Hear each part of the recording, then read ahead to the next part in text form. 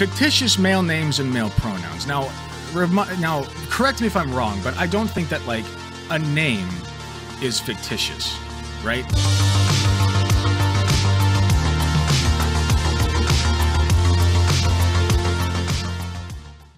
So, trans people exist.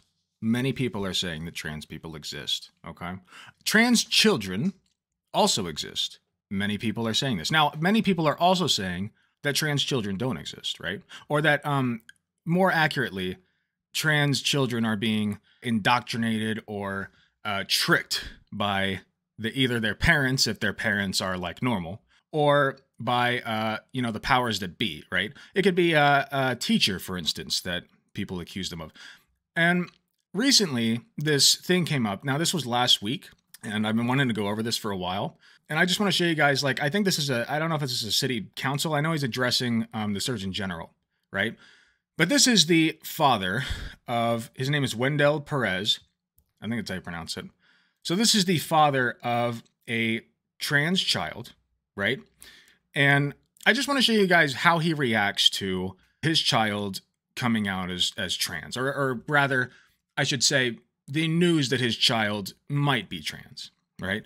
I am going to play this video without comment. And the reason that I'm going to do that is because I want you guys to pay close attention. Now, I'm going to be very careful with my wording here. Okay, so pay attention to what I'm saying.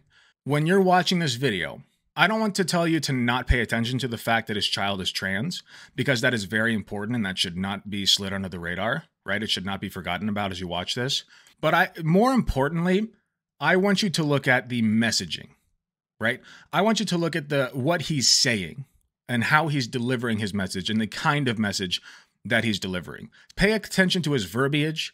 Pay attention to the focal point of the message, right? Pay attention to who he's centering in his message, okay? Can you guys do that? You guys all understand? Catch my drift? Okay, we're gonna get started. Bad idea. In January of 2022, I went to my daughter's elementary school to deal with a very sensitive incident.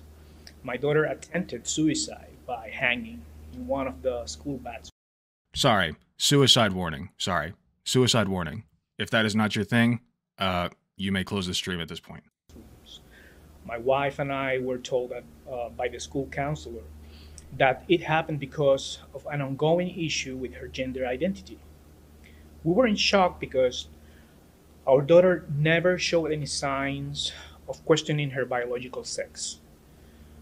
We were told that they knew about the gender issue due to meetings they were having with our daughter behind our backs. We learned that during these meetings, our daughter's confusion was affirmed and validated through the use of fictitious male names and male pronouns. Our daughter was living a double life without our consent or knowledge. She was affirmed and socially transitioned in school. Due to the nature of the incident, our daughter was corrected and taken away from us with minimal contact for over a week until she was released under our care. As a family, we had to pick up the pieces, clean up the mess, and start a period of painful healing. However, we decided as parents from the beginning that we were not going to affirm the dysphoria. We were not going to validate a delusion, contrary to the recommendation from some professionals in the field.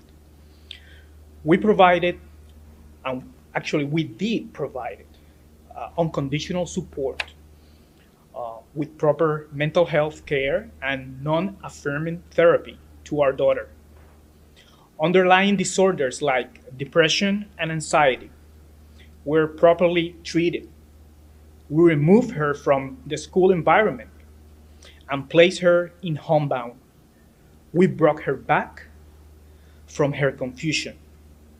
She is steadfast and sure of her gender, and the suicidal ideation is gone. This semester, actually, she is ready to go back to the brick and mortar school setting. In summary, our daughter was suicidal when she was being affirmed. However, when she was brought back from that state of confusion, the suicidal ideation disappeared completely. Therefore, my daughter's case disproves the current narrative that the lives of children with gender dysphoria are in jeopardy if they do not get affirmed. If you validate one delusion, then what is next? Okay, so what did we learn? What did we notice from that? Now, I saw a few comments already. And from OAS, he is putting his wishes over the child's health. It's a very good takeaway. It seems that Adric agrees. Adric says, your kid is trying to escape your bigoted ass shit. Insomniac Pen says, this guy's a bad father. So, I want to hit on a few key points here, right? The reason that I told you guys, and it's probably obvious by this point, because a few of you have said it already. Again, I want to stress that when it comes to trans issues and it comes to this kind of transphobia, the parents of trans kids that you hear speaking up like this are centering themselves around the conversation, right? Notice, there is almost not a single word about how the child feels in any of this. Not a single one. It is a matter of whether or not the kid is suicidal, and that's it. That's about as deep as they go. Is the kid suicidal? Yes, bad. No, good. Right? And I'm sorry, but that's a pretty fucking low bar to set. To say that your child is no longer suicidal, right? Don't get me wrong. If your kid's not suicidal, that's a very good thing. But that is like bare minimum, my friend. In fact, it's lower than bare minimum. If your child still has depression and anxiety, that's even lower than the bare minimum. Your child, at very bare minimum, should be stable and mentally functioning stably, right? Hopefully without the depression and anxiety, or at least with a managed depression and anxiety, right? He's probably lying, to be honest. Oh, we're going to go over that. Don't worry. Kids hiding it from you, my dude? Yeah. So another thing that I want you to notice. Where did he ever mention what the teacher actually did and said, right? All he said was that there were meetings going on behind his back, right? It was very important. He was very pointed that he was upset about it happening without his knowledge or consent, right? That was very important, that he was a part of that, right? Another thing that I want you to notice, we were in shock. Here, I'll play this again. We're in shock because our daughter never showed any signs of questioning her biological sex. Okay, so this is a very common sentiment from transphobic parents that have trans children. Very common. And it's funny because, and I don't want to project this onto him. Let's take him at his word and say that he's absolutely correct, right? And he's never showed any signs. It is a trans son, a trans boy, okay? He is a boy. So his son never showed any signs of being trans, right? Let's just say, take him at his word. Even so, I would think that you would at least notice signs of distress, right? Some kind of inclination towards suicide. Because suicide does not happen in a vacuum. Very, very, very extraordinarily rarely does it happen in a vacuum, you know? Another thing is, if the child is that confused and the teacher is being that, like, torturous toward the child, right? Don't you think that the child would, like, want to seek refuge in their parents, you know? Like, or the parents would notice some kind of sign of abuse going on. You know, if they were really involved in their child's life, would they not notice like certain things happening? There was no evidence that he mentioned of any like lead up or anything of this happening. So clearly he seems disconnected at best to me from his child, right? Let's keep going. So we're told that they know about the gender issue. Here. 2 meetings they were having with our daughter behind our backs. Okay, so we've gone over that part. Daughter's confusion was affirmed. Here, let's watch that again. We learned that during these meetings, our daughter's confusion was affirmed and validated. Okay, your daughter was affirmed and validated, and that is bad. Why? I fail to see why that's a bad thing, but you know, we'll just leave that out there in the open. Through the use of fictitious male names and male pronouns. Fictitious male names and male pronouns. Now, correct me if I'm wrong, but I don't think that like a name is fictitious, right? Like, let's just say for all intents and purposes, like it was Andrew. You know, Andrew was his name. Wow, that was a Freudian slip. There's a reason that I said Andrew. But let's just say that Andrew was his name, right? That's not a fictional name. And male pronouns are not fictional either. They're just male pronouns. Our daughter was living a double life without our consent. Yeah, without our consent. Or knowledge. Or knowledge. So again, he is just very concerned about himself being a part of this. Parents like these get into a huge power trip once they see that their kid is doing okay on the outside, while on the inside they're suffering. Parents don't always know what's best. Yes, correct. She was affirmed and socially transitioned in school. Due to the nature of the incident, our daughter was hyperactive and taken away from us with minimal contact for over a week. Now, this part is very important as well, okay? Taken away from us with minimal contact for over a week. Nowhere does he mention where the child was, what was going on with the child, whether the child was suffering, etc. Nothing. Not a single thing. The only thing was that his kid was away from him. That was his concern. Until she was released under our care. As a family, we had to pick up the pieces, clean up the mess, and start a period of painful healing. However, we decided as parents from the beginning that we were not going to affirm the dysphoria. Okay, so the first thing that they decided as a family is that they, no matter what, under zero circumstances, zero, are they going to affirm the dysphoria in their terms, affirm his gender, right? Okay, so we want what's best for our kid, right? We want what's best for him, but we're definitely not going to, even before that, we're not going to affirm the dysphoria. We're not going to affirm his gender. We're going to keep calling him our daughter and say she, her, right? That's great. Awesome. Very loving and supportive parents for sure, right? We were not going to validate a delusion, contrary to the recommendation from some professionals. Does this one even need an explanation? You're really just going to come out and say it, huh? You're just going to go against the professional's advice. Okay, cool. Got it. In the field. We provided, actually we did provide it, unconditional support with proper mental health care and non-affirming therapy to read conversion therapy. They tortured him. Our daughter. Underlying disorders like depression and anxiety were properly treated. We removed her from the school environment and placed her in homebound. They took him from the school and kept him under very close watch under their eyes. Took him from all of his friends, took him from all of his loving teachers who were just trying to do best by him. And, decided, fuck them. Actually, we're going to be selfish about this because we know what's best, I guess. We brought her back from her confusion. She is steadfast and sure of her gender, and the suicidal ideation is gone. So what I got from that statement is, I don't think that it's gone. Now, this is just a personal interpretation, but I don't think that it's gone. There's this thing called masking, right? It is a defensive mechanism used by all kinds of people with all kinds of conditions and whatever. And one of them is, if you are trans and you are afraid of the ramifications, should you try to affirm your own gender, you will mask.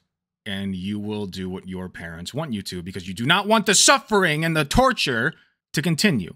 You will literally do and say anything to make the torture stop. That's how torture works, right? So I have a hard time believing, given that, conversion therapy is literally torture, I have a hard time believing that any of this went away. It's just hidden under the surface.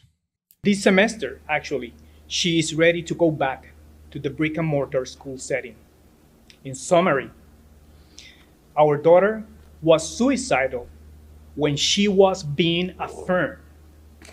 He was probably suicidal before that point. Isn't it a possibility that the suicidal ideation stemmed from knowing that the kid's parents wouldn't support them? And so when they were forced to act as the gender they aren't, which led to the parents showing support, the ideation went down? I mean, that's exactly what happened. That and probably bullying from other kids. But mostly, trans and gay people have a unique problem within our system, right? Within especially religious households. a unique problem that is not experienced by many other minorities much of the time.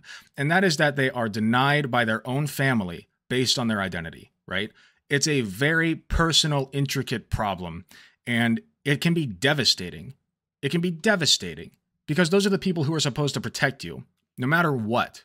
They're supposed to be there for you and love you and, try to solve your problems with you, not constantly be battling against you at every single fucking turn when all you want to do is be yourself. It's torture, okay? It's a miserable existence. However, when she was brought back from that state of confusion, the suicidal ideation disappeared completely. Therefore, my daughter's case disproves the current narrative that the lives of children with gender dysphoria are in jeopardy if they do not get affirmed. Okay, this is the debate bro coming out in me. No, that does not prove that. But I think we all know that, hopefully. This is a case study. Even if everything that he just said was 1000% true, let's take him at his word, right? Everything that he just said is completely true. The teachers groomed him to be trans. The dad was completely correct in bringing his trans son back and like turning him into his cis daughter, or whatever the fuck you want to say. All of that just like was 1000% true. The suicidal ideation's gone, whatever. That still does not prove his broader point, okay? Because extraordinary amounts of data exist to the contrary of this case study, even if you were to take it at face value, which you would have to be very stupid to do. You validate one delusion, then what is next?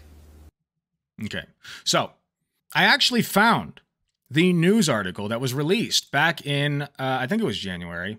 It was back in January. This news article was released. This was released before even he was releasing his name. He wanted to protect his daughter's identity.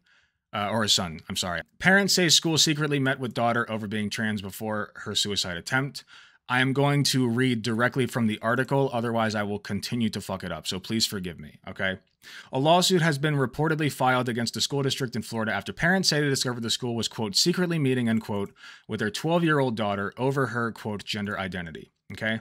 According to WJAX News, the lawsuit claims that the parents didn't learn about the alleged weekly meetings between the school's counselor and their daughter until after she tried to take her own life. The Child and Parental Rights Campaign filed a lawsuit against the school district on January 24th.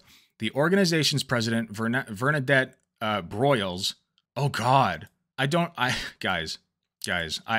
think that color doesn't stress it enough. Let's go with, I've never read a more turf name than that. I've never in my life read a more turf name than that. She's the final boss of turfs. That's it. That is the final boss of turfs. Anyway, she said, it is a serious mental health decision that school personnel are not qualified, not competent, and not authorized to make, Broyles reportedly says. Parents must be involved in these important decisions. I think they should be involved. I think that would be good, generally speaking, if they're normal fucking parents. But, you know, these losers aren't. They're weirdos, okay? The news outlet also interviewed the father of the student involved, saying it withheld his name in an effort to protect his child's identity. We now know the name. It is Wendell Perez, okay? Clarifying statement. Do not find him, message him, dox him, whatever. Please don't. The father reportedly received news of his daughter's suicide attempt on January 5th. It was a nightmare for us, the father reportedly said, adding the guidance counselor claimed his daughter didn't want to talk about her gender identity with her parents due to their Catholic faith. Ah, there we go. Now that's a good tad bit of info that we didn't know, isn't it? Interesting that. I took offense because that had nothing to do with it. I mean, I don't even know if she understands our faith. That demonstrated she was ignorant about it. Our faith is one of unconditional love for our children. If she didn't understand it, that kind of sounds like a you problem, buddy. That sounds like you failed her in that regard. Or him, rather. Okay? Sorry, it gets confusing. Why is this article misgendering him? I don't know. I know. I really am going to have a hard time reading it if I don't read verbatim. So I hope you understand. School leaders allegedly encouraged others to call the 12-year-old student a boy, along with giving her a new name, the lawsuit claims. Clay County Schools reportedly responded to the claims by saying it performed its own investigation and found the allegations to be invalid. We performed an investigation into these allegations and believe the statements made by this out-of-state organization invalid, Clay County Schools reportedly said in its statement. Well, there you go. There you go. The school district said, no. We went by protocol. Okay? We did right by this child, so fuck you. Based. Speaking with WJAX News, the former Clay County school employee Richard Ceriello claims to have worked for the school district for decades, and whenever a student would open up about their LGBTQ+ identity, he would share the information with school counselors. Over the years that I worked there, I did have students who would speak to me or imply that they were different from the other boys and girls, and I respected their privacy, Ceriello reportedly says. The counselor would keep this information private, of course, unless the child chose to share that with the counselor and the family. A very good policy that protects people from abusive parents, right? An LGBTQ+ advocate, Manny Velasquez Paredes, tells WJAX News that it's important to protect the children's rights to speak with counselors in confidence. If the individual does not come out to their family, there is a reason for that. Velasquez that name reportedly says. Bernadette Broyles, the aforementioned Child and Parental Rights Campaign president, disagrees, saying the lawsuit was filed in part to protect the rights of parents to be able to raise their children to direct the care of their child in accordance with their faith and without the interference of government officials. There again, what do we have? Selfish behavior, okay? That's all it is. It is selfish, controlling, manipulative behavior. Possessive. Children are objects to these people. And we need to start treating that like it's the case, because it is. All in all, right, I feel very sorry for this boy, this trans boy, okay? I do wish that this article had properly gendered him. This seems like kind of a neutral take on it. I think honestly, this article did a good job of staying neutral, even while it was misgendering him. I think it's about the best we can hope for from liberal media, to be honest. At least, in the current day and age. But, I do hope that this child ends up being okay. And he's going back to school this semester. And with everything that's happened recently in Florida, I'll be honest, things are probably not going to look very good for him. I hope I'm wrong. I sincerely hope I'm wrong. But it's hell in Florida right now, guys. So honestly, I hope the best. Okay, now to end this out, there was another good reason that I did the first video without commentary, okay? That is because there is another video that I also want to use as a palate cleanser. This is another father of a trans child. This video came out a while ago. You may remember it. I covered it on my YouTube channel. It was a long time ago. I think it was one of my first political videos, if not the very first. I'll just let it speak for itself. By the way, if you're watching on YouTube, all right, that's you. Let me get up closer here. That's you. You watching on YouTube, okay? I encourage you to go back, rewatch The Other Dad, okay? All the way through, no commentary. And then compare it. Come back to this part of the video. I'll even timestamp it. Come back and compare it to this one. And I want you to notice who is being centered. Who the father is putting at the center of the conversation. So without further ado. My name is Brandon Bulware, and Chairman, I'll go as quickly as I can. I'm a lifelong Missourian. I'm a business lawyer. I'm a Christian. I'm the son of a Methodist minister. I'm a husband. I'm the father of 4 kids, 2 boys, 2 girls, including a wonderful and beautiful transgender daughter, who today happens to be her birthday. And I chose to be here. She doesn't know that. She thinks I'm at work. One thing I often hear when transgender issues are discussed is, I don't get it. I don't understand. And I would expect some of you to have said that and feel the same way. I didn't get it either. For years, I didn't get it. For years, I would not let my daughter wear girl clothes. I did not let her play with girl toys. I forced my daughter to wear boy clothes and get short haircuts, play on boy sports teams. Why did I do this? To protect my child. I did not want my daughter or her siblings to get teased. And truth be told, I did it to protect myself as well. I wanted to avoid those inevitable questions as to why my child did not look and act like a boy. My child was miserable. I cannot overstate that. She was absolutely miserable, especially at school. No confidence, no friends, no laughter. I honestly say this, I had a child who did not smile. We did that for years. We did that against the advice of teachers, therapists, and other experts. I remember the day everything changed for me. I'd gotten home from work, and my daughter and her brother were in the front lawn. And my daughter had sneaked on one of her older sister's play dresses. and they wanted to go across the street and play with the neighbor's kids. It was time for dinner. I said, come in. She asked, can she go across the street? I said, no. She asked me if she went inside and put on boy clothes, could she then go across the street and play? And it's then that it hit me that my daughter was equating being good with being someone else. I was teaching her to deny who she is. As a parent, the one thing we cannot do, the one thing, is silence our child's spirit. And so on that day, my wife and I stopped silencing our child's spirit. The moment we allowed my daughter to be who she is, to grow her hair, to wear the clothes she wanted to wear, she was a different child. And I mean, it was immediate. It was a total transformation. I now have a confident, a smiling, a happy daughter. She plays on a girls' volleyball team. She has friendships. She's a kid. I came here today as a parent to share my story. I need you to understand that this language, if it becomes law, will have real effects on real people. It will affect my daughter. It will mean she cannot play on the girls' volleyball team or dance squad or tennis team. I ask you, please don't take that away from my daughter or the countless others like her who are out there. Let them have their childhoods. Let them be who they are. I ask you to vote against this legislation. Incredible stuff. Very heartwarming. Okay. I'll let that clip speak for itself. Now, I want to go over the 2 takeaways that I want to leave you guys with. Okay.